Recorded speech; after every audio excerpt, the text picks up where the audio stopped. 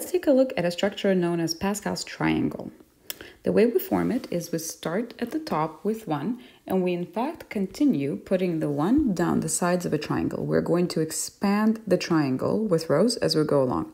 1s are always going to be on the rightmost and the leftmost side. So for the next row, we can put a 1 at the beginning and at the end. And the way that we form numbers in the middle is by adding the 2 above. So the 2 numbers diagonally from above will be added together to produce a number that goes in the next position. 1 plus 4 is 5. 4 plus 6 goes here, that will be 10. 6 plus 4 is 10 again, and 4 plus 1 is 5. And notice that all the previous rows are formed the exact same way.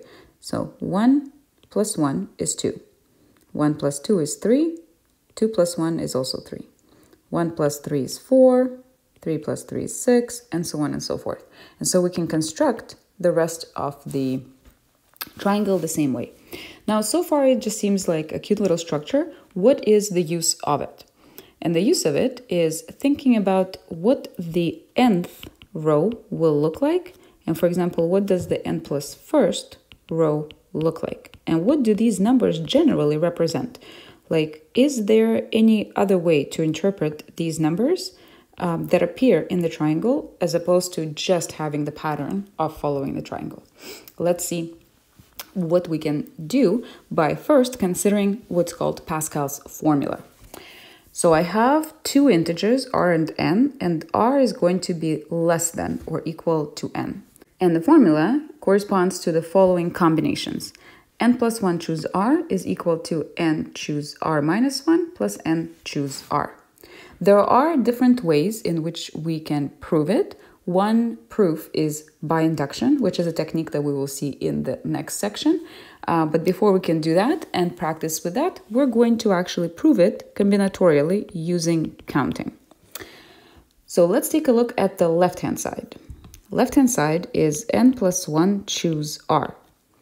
In thinking of the actual counting, this represents the number of ways to pick r elements, to pick or choose r elements. Remember, order doesn't matter, from n plus 1 elements. So it looks like I have myself n plus 1 available elements and I'm choosing r of them. Looking at the right-hand side, because the sides are equal, this is counting the same thing, but in 2 different ways. So let's think about how else can we think about choosing r elements from n plus 1 elements. Let's do the n plus 1 elements in this way. So we're going to think of the first n elements as n elements, and then we're going to think of the last element as we're going to separate it from the pack.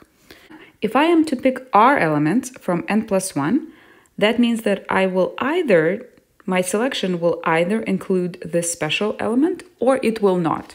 So those are going to be the 2 cases that I'm going to consider.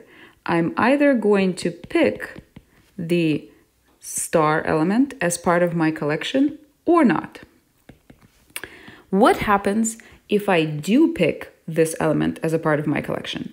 So I have to pick r elements in total. I've already chosen this one, which means that now I only have to choose r minus 1 remaining elements for my collection. And how much am I choosing from? Well, the total collection had n plus 1 elements. I've already picked 1, so I am choosing from the remaining n. N choose r minus 1. Let's go through this again. If I have to have this element as a part of my collection, that means that instead of choosing r, I will now only be choosing r minus 1 because this has to be part of my collection. And the rest r, I am choosing from the remaining n elements. Or the other way to form my collection of r elements from n plus 1 elements is to not pick this element at all. So now my consideration is only around these n elements, and I have to pick all of my r elements from here. So n choose r. The number of ways to pick r elements from n plus 1 elements is equal to the number of ways to pick r minus 1 elements from n plus the number of ways to pick r elements from n, which is exactly Pascal's formula. So it's counting the exact same phenomenon in two different ways, and because of course the answers have to be equal, we have ourselves a formula. Now, let's take a look at what this means for the actual triangle here. If you look closely at the row, so for example, this is row number 5, what we can spot is that these are actually chooses. If you compute the numbers, that you will see that this is 5 choose 0, this is 5 choose 1, this is 5 choose 2, 5 choose 3, 5 choose 4, and 5 choose 5. So the nth row of this table is always n choose 0, followed by n choose 1, n choose 2, and so on, all the way down to n choose n minus 1, and then n choose n. This is also like common sense check suggests that yes, the last two elements are going to be in fact ones, so that is true. And now what this formula gives us is proof, essentially, that the next row is going to look the way that we think it's going to look. First of all, remember that no matter what, I am going to or start it off with n plus 1 choose 0. But then I have to add these two elements together. Adding these two elements together is essentially doing this arithmetic, where r, in this case, is 1. So I'm going to have n choose 0 because r is 1, and n choose 1. If r is 1, this will produce n plus 1 choose 1. So here, the next element is n plus 1 choose 1, given to me by the addition of these two. Okay? And so on and so forth. This formula proves that this triangle actually is formed this way all the way down into infinity, right? If you add the two elements together, if you add the two chooses together, you will produce the next one that looks the correct way. Now, why is this useful? This is still just some kind of magical math triangle where we can turn the numbers into these ways to count elements. And the reason it's useful is because it has a direct connection to what we call binomial coefficients. So let's define a little bit of terminology here. The sum of two terms, a plus b, is called a binomial. Binomial because there's two of them, binomial. So let's take a look at a few powers of the binomials. X plus y squared. Now this is where everybody's going to start making the same mistakes they've always made in algebra, so let's be careful about how we open up the brackets. The square doesn't just come down on two of them and that's the end of the road. The actual factoring out has to be done very carefully. So the square is the product of the same thing twice. And now if I open up the brackets, I will see that I get x squared followed by xy followed by yx, so these are similar terms, we can put them together, followed by y squared. So I have the square term, 2xy, and then y squared, okay? So what happens a lot is that people forget this middle term and simply bring the square down onto the two pieces, okay? Be careful, the middle term is most certainly there. Just because you ignore it doesn't mean that it doesn't exist. For the cube, we're going to have to take out this bracket and multiply it by itself 3 times. I'm not going to actually go through all of the openings of the brackets, but we open up the first two, or you can think of like x times x will give you x cubed. And then we're going to have x times y, which will give you x squared y, and so on and so forth.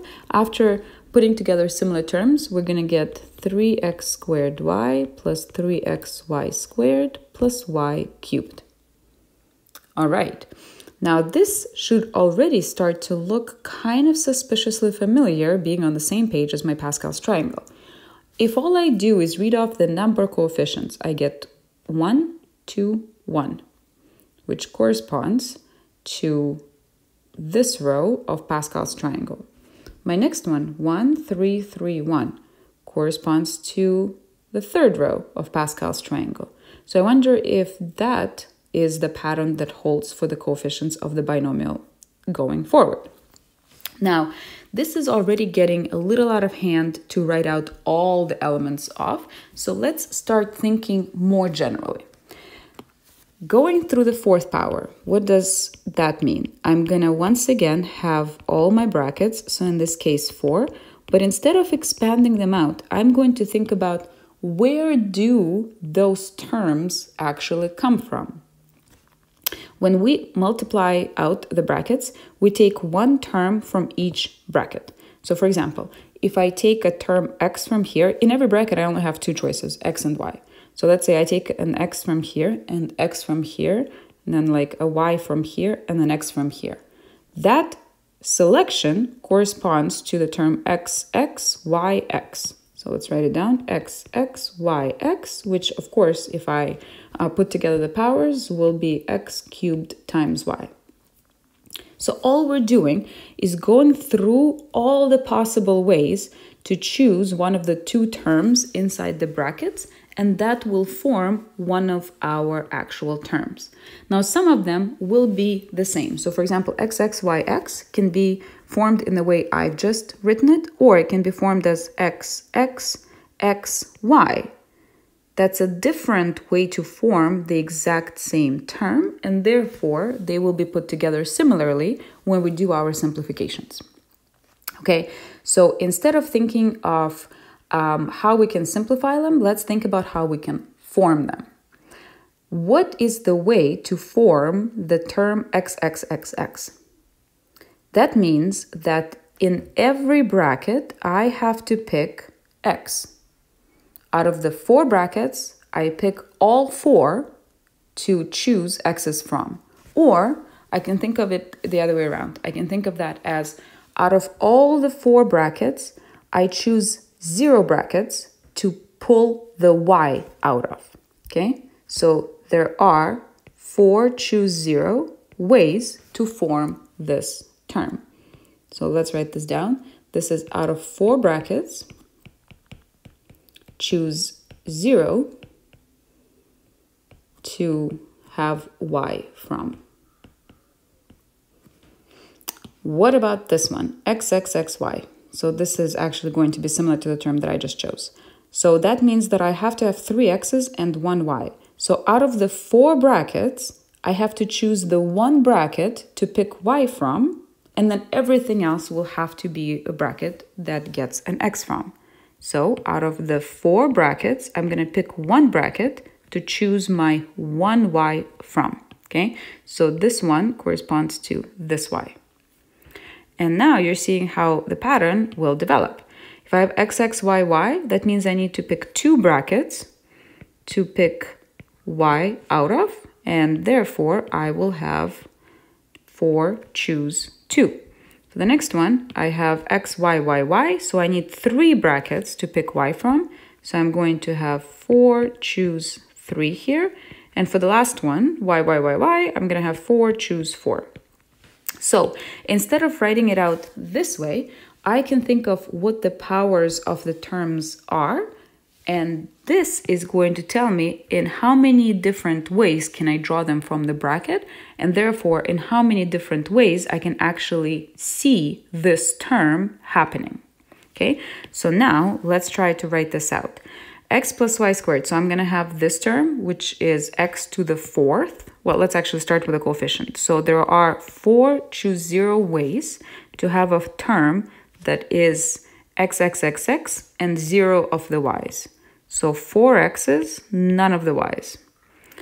The next term is going to be this one. There are 4 choose 1 ways to pick the brackets so that I have 3 x's and 1 y. So 3 x's and 1 y. Next up, let me move this over. Next up, I have this term. There are 4 choose 2 ways to have 2 x's and 2 y's. So 4 choose 2, 2 x's, 2 y's. And going forward, I'm going to have 4 choose 3, 1 x, 3 y's. And finally, 4 choose 4, no x's, but 4 y's. Now we're really seeing why the Pascal formula and Pascal triangle have these coefficients there, have these chooses that appear throughout here. because that is also exactly what's going to form the coefficients in our binomial expansion. This is also why the choose is called a binomial coefficient, because these are precisely the numbers that occur in the expansion of the binomial forms. And of course, because the Pascal's triangle keeps going as per Pascal's formula, we can do that for any kind of binomial. So for the power of 5, all we have to do is think about the pattern we have just developed in terms of coefficients and in terms of the actual powers. So we start off with all x's and no y's. There are going to be 5 brackets in this case. The way to choose 0 of them to contain y means I have 5 x's and no y's. Next up, I'm going to pick one bracket so that it has one y, which means I'm going to have 4 x's, and so on and so forth. I encourage you to actually finish off writing up this format just so you get used to seeing how the binomial coefficients are formed.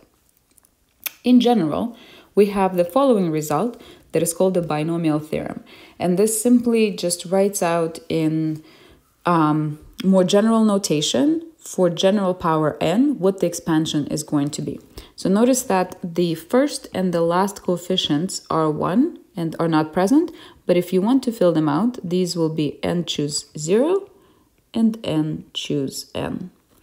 For every single coefficient in the middle, you're going to see that you're going to pick, let's say, from the n brackets that you're expanding out of, you're going to pick 2 brackets that contain y, and the rest of the brackets, so n minus 2, will have to contain x's. So whatever the number here is, it corresponds to the power of y and x in sort of either the positive or the negative direction. Now, we can apply this theorem to binomials that are not just x and y, but also have other coefficients within them. We just have to make sure that we implement them properly we can integrate them properly into the formula. So here I have the 5th degree, so my n is 5. So this is similar to the bottom example on the last page. So first I'm going to have 5 choose 0, and then my x term all to power 5. Now you got to be careful because my x term is no longer just x, it's 2x. So it's going to be 2x all to power 5, y to power 0. Notice that my power of 5 is on top of the entire 2x, not just x, okay? So if you wrote it's 2x to the 5th, this is wrong. The entire term, 2x, has to be under the power of 5. So be careful to actually put your brackets around it here. Next up is going to be 5 choose 1. My term 2x will have power 4, y will have power 1. Next up is going to be 5 choose 2. 2x will have power 3, y will have power 2, and so on for a few more terms. Also notice another pattern that you can use to double check yourself. The powers on your terms will always add up to the total power, because you have to make sure that you draw something from every single bracket. So the powers in their totality on every single term have to add up to the total power of 5. So 4 plus 1, 3 plus 2, and so on. The other way we can approach this problem is to ask the reverse. If I have a term x plus y, if I have a binomial x plus y to the 5th, I know that this term x cubed y squared has to occur somewhere within it because the sum of the powers here is equal to 5. So what the question might be is, what is the coefficient in front of this term? And here we have to think of how the pattern develops and what will be in front of this particular term. Now, it's going to be the term that is analogous to this one in this expansion. So I can see that the coefficient here is going to be 5 choose 2. Remember I said that this number 2 contributes to one of the powers positively and one of the powers negatively. So this is going to be 2, and this 3 is 5 minus 2. Now, alternatively, you can say that this term is actually going to be 5 choose 3 because we could have sort of swapped the roles of x and y, and then this will occur just actually in the next step over. These numbers are the same, so this is not something you need to worry about. Both of these answers are going to be correct. Binomial theorem is also a really nice tool to actually prove certain identities. So here is one of the most famous ones. We're going to prove that n choose 0 plus n choose 1 plus n choose 2 and all the way up to n choose n is equal to 2 to power n. So what this is saying in terms of the Pascal's triangle is that the sum of the entries in any row is equal to 2 to power of that row. So these are all of the same numbers. So what this is saying is that if we add all of these up to each other, they should equal to 2 to power n. Which means, for example, that if we add all of these numbers together, this should equal to 2 to the 5th, which if you add them together, you see that it will. Okay? This seems like a pretty powerful observation. We are going to prove this in a few different ways. So proof number 1 will be by binomial theorem. So what I can do is I can notice that these are binomial coefficients, the way they occur here exactly all the way up to n choose n.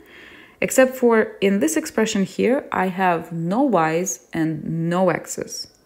So what am I supposed to do here? Well, what if I let x and y be simply 1? If I set them to be 1, I'm also quite aware of the fact that 1 to any power is just 1. So the terms here will all be 1s. And all I'm going to have left on the right-hand side are in fact these coefficients themselves, right? So let's write it out with 1s just so we can see how that works.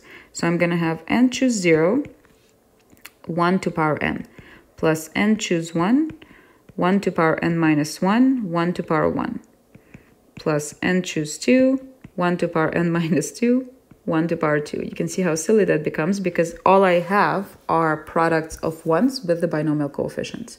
And then finally, n choose n, 1 to power n. Okay, so this is what the right-hand side of my binomial theorem looks like. What about the other side?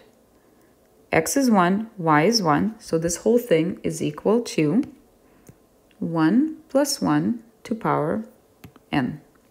1 plus 1 to power n. While the product of 1s and the 1s to any power is 1, 1 plus 1 is 2. So what we have here on the right-hand side is 2 to power n. And what we have on the left-hand side are just all the binomial coefficients, if I just take away the overly complicated representation here. So n choose 0 plus n choose 1 plus n choose 2, all the way up to n choose n. And on the right-hand side, 1 plus 1 to power n, so 2 to power n. And we're done with proving our formula. Isn't that nice? All we had to do was plug in 1, and the result with this type of counting was immediate. This is fantastic. The other way to prove, there's a number of different ways to prove it. Again, we can prove it using induction, which is the technique that we're going to learn in the next section, or we can actually prove it using counting. So if you remember, maybe, the expression like this, we've already seen before. This, in fact, is what represents the number of subsets of a set with n elements. Number of subsets of set with n elements.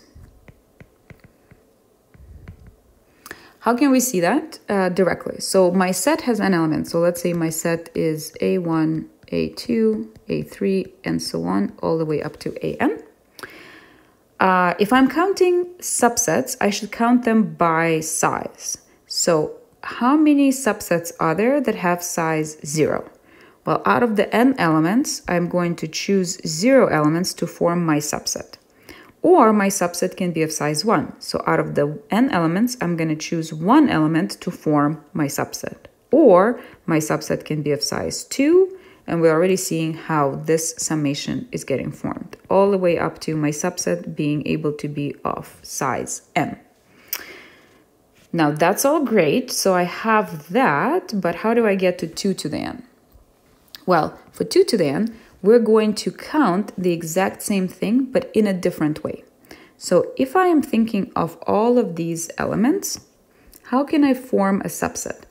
I have n elements here, right? Maybe let me actually draw out the spots. In order to form a subset, I have to think of each element as being a part of a subset or not a part of a subset. So in fact, I can think of them as strings of sort of like in or out. So the first element, when I'm forming my subset, can be in the subset or not. So there's two choices for that to happen. The second element can be in my subset or not. So there's two choices for that to happen. And so on and so forth, all the way down. Because I have to form all of them, overall, I'm going to get 2 to the n. So counting the number of subsets by size gives me this expression. Counting the number of subsets by inclusion of the elements gives me 2 to the n. And because the numbers have to actually coincide, I have the expression that I was asked to prove in the first place. Okay? That is one of the strengths of mathematics. You can prove the same thing using different methods and using very different techniques, right? We can actually see this result in two very, very different ways, and that is kind of amazing. Binomial theorem also has a cute application to express things in base 9, and then once that is done, in base 3. And that is simply by the fact that we can write 10, our current base, decimal base, as 9 plus 1. Okay, so there's again this kind of like the plus 1 thing that occurred in the simplifications earlier. So now what we can take a look at is the binomial expansion of 10 to power n. So instead of saying it's 10 to power n, we're going to write it as 9 plus 1 to power n, and then use the binomial expansion on that. Okay, so let's go through with this. Remember, we're picking the power, so n choose 0, 9 to power n times 1 to power 0, plus n choose 1, 9 to power n minus 1, 1 to power 1, plus n choose 2, 9 to power n minus 2, times 1 squared, and so on, all the way down to n choose n. Okay? Now, of course, as before, I can notice that 1 to power anything is just 1, so I can simplify this expression. N choose 0, 9 to power n, n choose 1, 9 to power n minus 1, n choose 2, 9 to power n minus 2, and so on. So let me write out that last term here. N choose n, 9 to power 0. And this is where I notice that this is how I can use this, or I can view this as a base 9 representation. Remember that in different bases, what we have to do is go one at a time in representing the number as the power of the base. And here I have exactly that. 9 to power 0, there's going to be 9 to power 1, 2, 3, 9 to power n minus 2, n minus 1, all the way up to n. So all of the powers of 9 are present here, which means that all of the coefficients in front of them give me the representation of a number in base 9. Remember that I read the coefficients of a number to represent the actual digits in that corresponding base. So let's try it with an example. Let's say I wanted to do it with 10 cubed. So I can write it out as 9 plus 1 cubed. And so what I'm going to have is 3 choose 0, 9 cubed. Again, I'm going to now omit the writing out of the ones because I know that everything there is going to be just to power, a 1 to some power, which is just 1. 3 choose 1, 9 squared. 3 choose 2, 9 to power 1. 3 choose 3, 9 to power 0. Okay, so now let's transform these into actual numbers. Now, we can actually use the Pascal's triangle for that because these are the exact same coefficients as above here. So these are all going to be coefficients in the Pascal's triangle. So this is going to be 1, 3, 3, 1, which means that in base 9, 10 cubed is equal to 1, 3, 3, 1. Isn't that amazing? All we have to do in order to write a power of 10 in base 9 is to look at the corresponding line in the Pascal's triangle. So 10 cubed in base 9 is 1, 3, 3, 1. 10 to the 5th in base 9 will be this number. 1, 5, 10, 10, 5, 1. We're going to have to work to figure that out, but it will allow us to get there faster. Now, the nice thing about the number 9 is the fact that it's in fact a square. So 9 is itself 3 squared, which means that we can actually take this expression and turn it into something that will be a representation in base 3. Let's just do it with an example. So instead of looking at base 9, I would like to think about what that looks like in base 3. So 9 is actually 3 squared. So I'm going to think of that as 3 squared, and I'm going to write everything using the 3 squared. Okay, so you know what? In fact, I'm just going to rewrite the numbers already. So I have 1 as a coefficient, but now instead of 9 cubed, I have 3 squared cubed. Okay, so 3 squared all cubed plus, now my coefficient is 3, 9 squared. So 3 squared squared. 3 times 3 squared to power 1, and then 1 times 3 squared to power 0. Okay, so all I've done is I replaced these 9s by 3 squareds. Okay, just keeping very careful track of the fact that the powers, like for example, this square goes on top of the overall square. Okay, now let's actually do some power simplifications. So what do I have here? I have 1 times 3 to power 2 times 3, so 6. 3 times 3 to power 4. 3 times 3 squared, and then 1 times 3 squared to power 0, so that's just 3 to power 0. Now I do notice one small issue, and that is the fact that I can actually combine these two together still into powers of 3, right? So I'm not done quite yet, so I have 3 to power 6. So now notice that this is actually 3 to power 1 times 3 to power 4. So I'm going to add the powers when I multiply by exponentiation rules. This is 3 to power 1 times 3 squared. So overall I have 3 cubed. And then 1 times 3 to power 0. Now I have everything written out as a power of 3. Now remember, when reading the powers off, I have to make sure to account for the ones that are missing. So I'm going to read from right to left, being careful not to miss anything. So in base 3 here, what am I going to have? I have 1 for power 0. There is no power 1. There is no power 2. There is a power 3. There's no power 4. There's a power 5. And there's a power 6. So this is the same number in base 3. Fantastic, isn't it? Binomial theorem is so useful in so many unexpected ways, which makes it such a wonderful result.